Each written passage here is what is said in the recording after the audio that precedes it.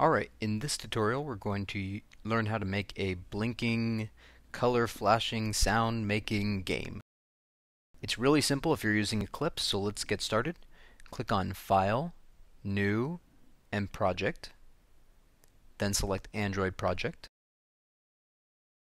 We'll call our game Color Pattern Game and leave everything else the same. Then we'll select which APIs we're going to use. If you really need to use the newest APIs, then that's one you'll go with. Otherwise, I like to go with Android 2.1 since a lot of phones still run on 2.1, and so that will make sure that your app will work on as many different phones as possible. Click Next here.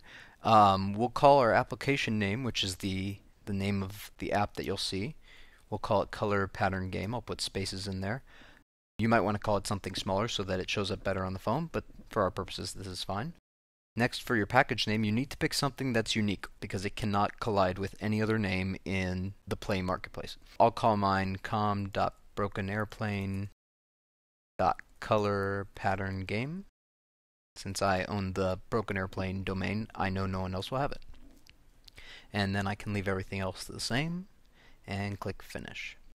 So what I like about Eclipse is it sets everything up for you without you having to worry about all the nitty-gritty details, and you can just get into making the app. So the first thing we're going to do is we're going to make the layout. So you're going to click on Res, which is for resources, and then you'll click on Layout and Main.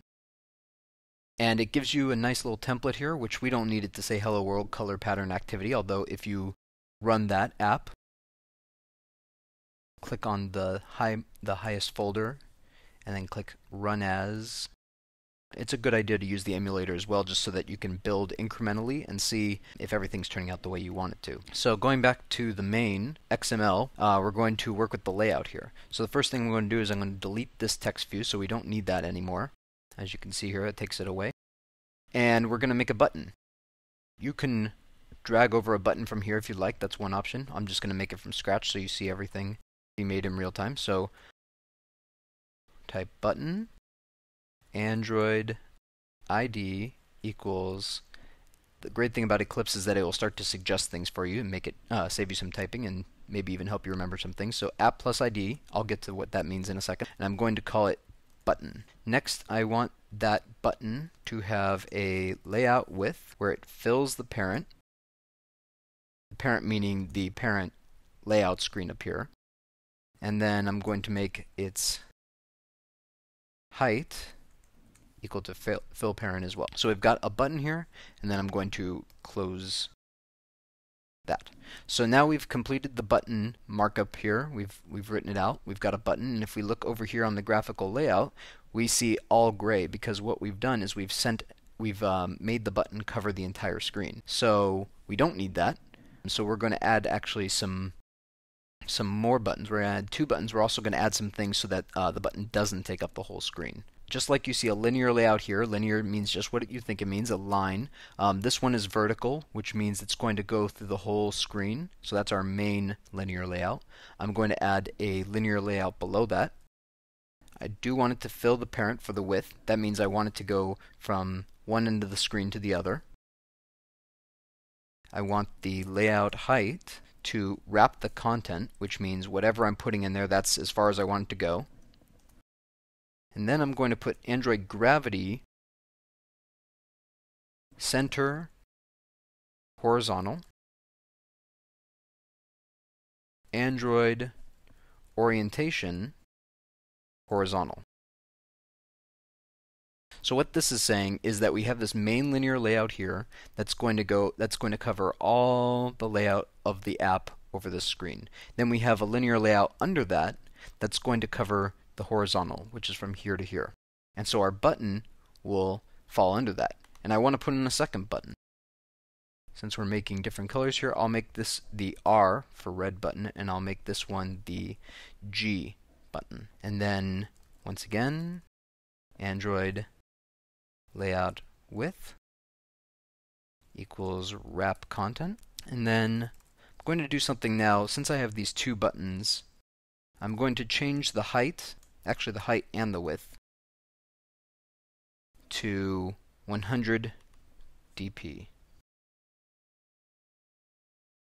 Rather than filling up the whole parent, which is that vertical, filling up the whole screen, I'm going to make it 100 of each. And then I'm going to add one more thing to each button.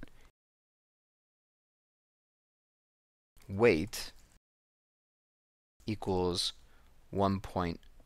And what that's saying, and I'm going to copy that over to this one as well, what that's saying is that I want the buttons to share the screen. And so, let's see, I'm going to close that linear layout. So now I have the main linear layout, which covers this whole vertical. I have a linear layout that's only covering the horizontal, this one line, and I have it centered around the horizontal. And I have these two buttons, the R button and the G button, of a size 100 dp, width and height, and then a weight of 1. So let's see what that looks like. Good, that looks like what I want. And so I'm going to send it over.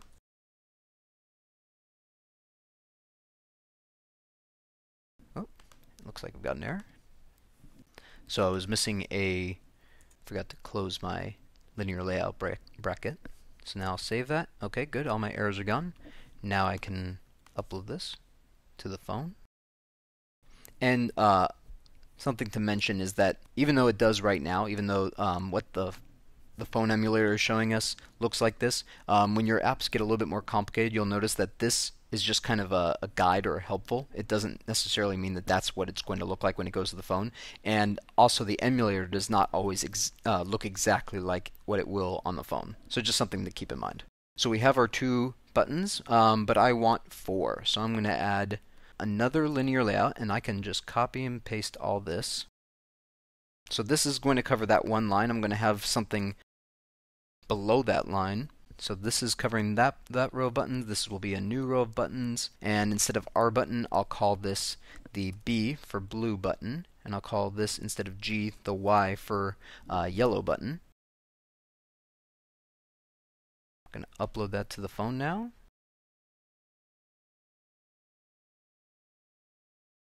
You should often check with your phone to make sure everything looks like you want it to. You don't want to just plod along and then have all these errors at the end. You want to keep going, or you want to send it over the phone as often as possible so you can make sure that it looks exactly like you want it to before you get too complicated. Now, one more thing is that I don't want these buttons up here. I want them to be more in the center. So I'm going to go up to the main. I'm going to add gravity, and I'm going to make that in the center. So now you see that they're in the center. Send it over to the phone. Great, that's how I want it. Now, this was all formatting just to get the buttons the way we want them to be. We need to put some logic into these buttons so they'll actually do something, because if you see here on the emulator, even though they are buttons, I can click on them, they don't do anything. So that's not very exciting. So we've got the layout the way we want it to. We're going to close the resources folder and go into the source folder. Like I said, Eclipse is great about giving you all the setup that you need. So there's going to be 3 things that we're going to do to make this app work the way we want it to. This app's going to have some blinking buttons and some sounds. And to do that, we need to make these buttons work. So to make the buttons work, we're going to do 3 things. We're going to declare the button in the code. We're going to connect the coded button to the XML button we just mentioned, because the XML over here doesn't know anything about the Java code over here. So they're 2 separate things. They don't know anything about each other, so we have to tell them that they are connected. And then the third thing is we're going to find out if the user has pushed a button using what's called a listener. So if that sounds like a lot, don't worry. It's actually pretty simple. We'll go through it right now. So the first thing we're going to do is declare those buttons. And I'm going to type protected button red button. Now you'll notice that there's an error here right now. I'm going to leave that alone for just a moment. I'll actually save some time here and just copy and paste. You want to be careful when you're copying and pasting that you actually change the variables. I'm going to change that to the green button. Copying and pasting can be wonderful, but it can also lead to errors that you didn't expect. So just be very careful. Okay, so now I've declared my 4 variables. I've got a red button, a green button, a blue button, and a yellow button. That was just fun to say. And so now if I hover over button where I had the error, it's not that it's an actual error, it's just that there's this code in Java. There's a lot of code that's already reserved, and when I say Java, by the way, I mean Android, but there's a lot of code that's already made for you that you don't even have to do. You don't have to tell Android what a button is. It knows what a button is. And so we just need to bring that code in there. So I've typed everything in as if it knew what it was doing. Now I'm just going to import that code, and all I did to get to that message was just to hover over the red line. And then it says, oh, there's an error. Well, there's some quick fixes, and these quick fixes won't always fix it, but often they will, and it's really wonderful to have that. So Eclipse is awesome for developing Android apps. So I'm going to click Import Button, and those errors go away. And what that did now is, in addition to the other things it imported, all the code that it knows, it imported the button widget. Now remember back here in the XML, when we declared these buttons as app plus ID, basically saying new variable or new type of button, R button, G button. Well, now we're going to connect that in the code. Here's where we declared them, said, hey, we're going to use these. By the way, I should mention that this is, our entire app is going to live in this class. Don't worry if you don't know what that means. I'm just telling you that this is our big container right here. So now I'm going to go into the onCreate, and I'm going to say red button, which is the variable I declared up here, is a button, and you can find it by its ID in r.id. And it auto-completed for me, r button. Now this is, Android coding does require semicolons at the end of the statement, so make sure you do that. Now I'm going to copy and paste this once again, so that I have all my buttons there. And then I'm going to change this to green button and change that over here to G button. You will get an error if you make any typos here, so make sure that you don't. Yellow button, and there we go. We're not getting any errors, so everything's good so far. The third thing is that we mentioned earlier is we're going to need a listener. It's going to say, hey, I just pushed a button, we need to do something with that. So what I'm going to do is I'm going to say red button dot set on touch, and these all these suggestions are really great for when you're trying to figure out what to do, or if you're trying to remember what the name of that thing is, and you don't want to Google for it. This is really helpful because it not only tells you what they're called, but it also tells you what it does. Now there's two different options here. There's the set on click listener and the set on touch listener. We're actually going to use the touch listener, and the reason for that is because we want to not only do something when the button's pushed, but also when the button is released. And I'll show you that in a second. And then this. So then green button. And I'm just going to copy and paste everything from there on. Blue button. Set on touch listener. And you see some errors popping up. We'll handle those in a second. So we've got all those. I'm going to hover over the error.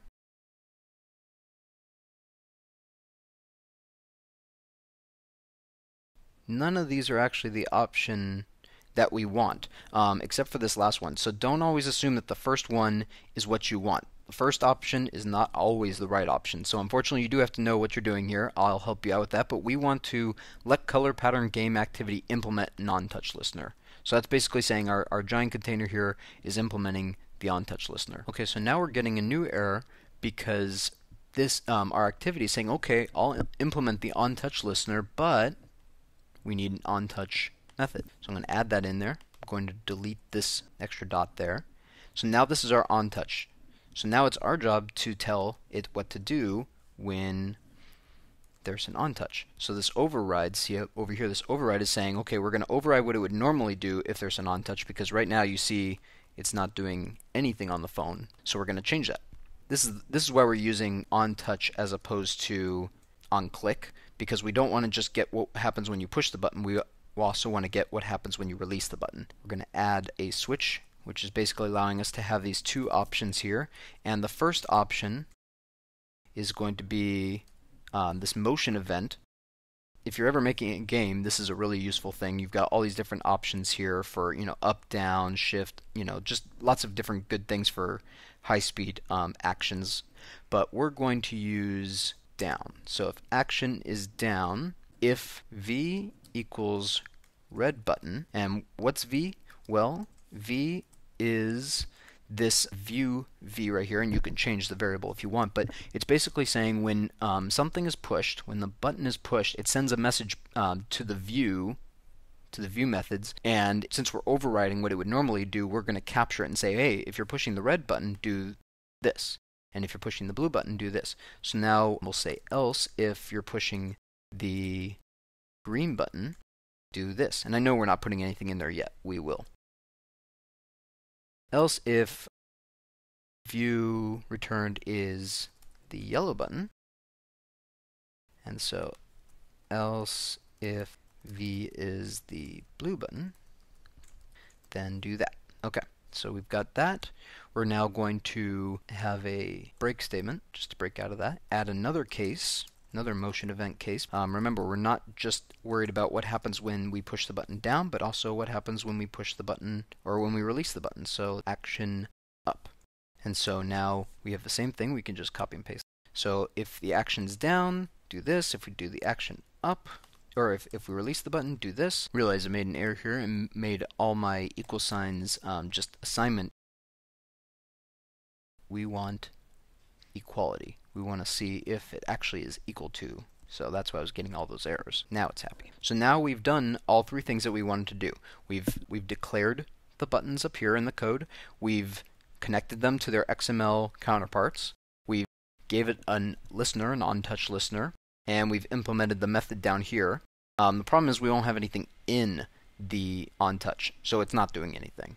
But everything's going smoothly. Everything's exactly the way we want it to. Now, we won't want these old gray buttons here. We want some color in there. So I'm going to add some RGB values, some color to these buttons. I got those RGB values just from a website. So I'm going to go back up here to my onCreate because I want the app to, when it creates the app, to make those buttons not gray but a certain color. So I'm going to say red button, set background color to color.rgb, and RGB just means red, green, blue. The different integer values that you put in here will determine what color it is. So that's why I was saying you'll want to find what values you want, because you can really make any color you want. And so now when the app starts, I've set that background color to this RGB value. Copy and paste that a couple more times. Change this to green button, blue button, and yellow button.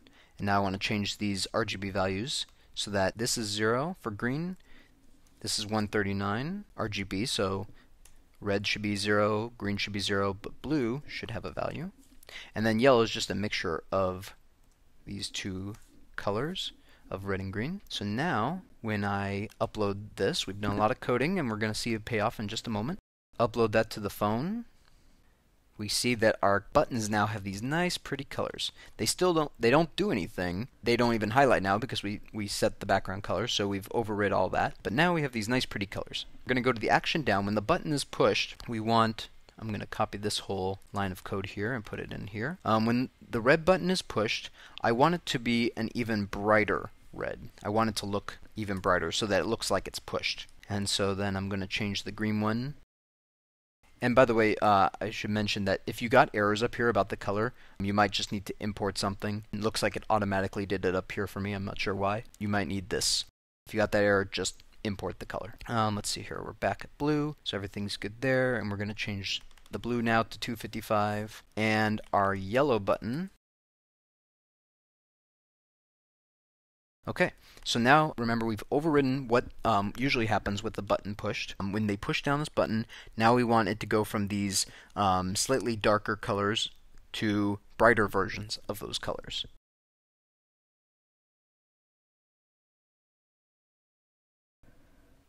Okay, here's our app. Now we haven't pushed anything, we click on it, and yay, they all work, they get brighter. Problem is though, when I let go, when I stop pushing it, it doesn't go back because we haven't done anything with the action up. So this is easy though because we wanted to go back to the original color, so all you have to do is copy and paste what we set it to originally. Copy it there, just make sure you put them in the right spot, otherwise you'll get some really interesting behavior. Okay, run it again. Now it should not only change colors when we click on it, but also change back to what it was. Perfect. Okay, you could stop there and be happy, but I'm going to go one more step with this. And I'd like, when I push those buttons, for it to make a sound. What I'm going to do is I've already created some MP3s that have names like A, C, E, and G, just for different note names. I used Audacity, some free software, to make those tones. But what I'm going to do is I'm going to click on back on our resources folder. I'm going to make a new folder called raw. What I'll do is I'll take my A MP3 and put it in there, and I'm going to copy it in there. I don't want to link to it because then if that original file was ever deleted, it would be gone. I've got a MP3 called C. I'm going to put that in there as well. These are just note names that I'm putting into this raw folder.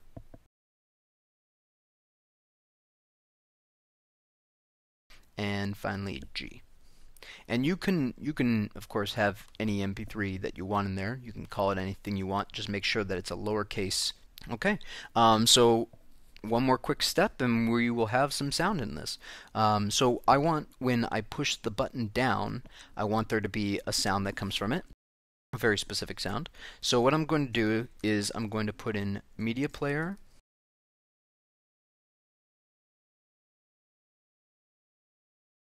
So I'm saying it's a type of media player. The type is media player, which is plays the music. This is the variable I'm creating, media player. You can call it anything you want. Create this. So in this instance, I want you to call r.raw. Let's say C, because I made that the lowest C. And so that will now go in just like up here where we connected the buttons in our XML file to our variables. We've now connected the media player. Oh, it deleted my variable. Media player. It's now saying take this, create this media player, and connect it. Use the file C, the MP3C over here. So no errors there. One more thing we got to do is say media player, this variable that we have here, media player start.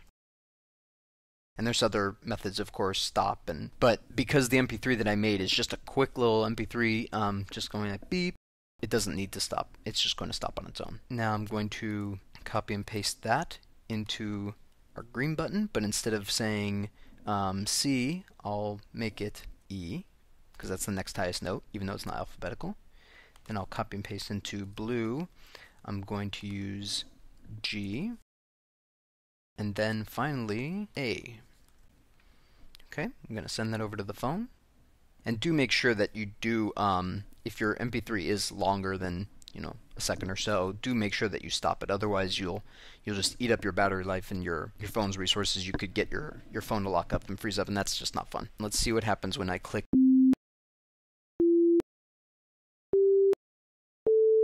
Okay, and that's what we want. It would be great if we add some logic to give us challenges, to each round or each level play a different pattern, and we have to repeat that, and it tells us if we're right or wrong.